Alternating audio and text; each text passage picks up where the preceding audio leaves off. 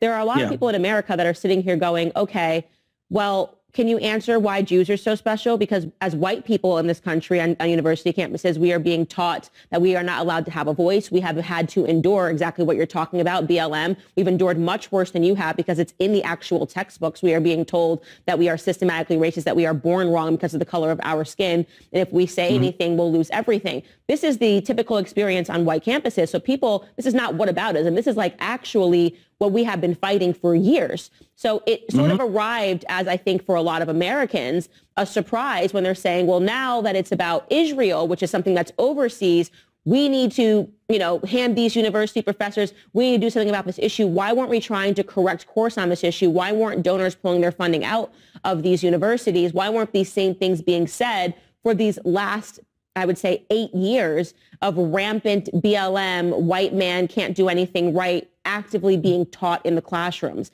So there are people that are asking that question now.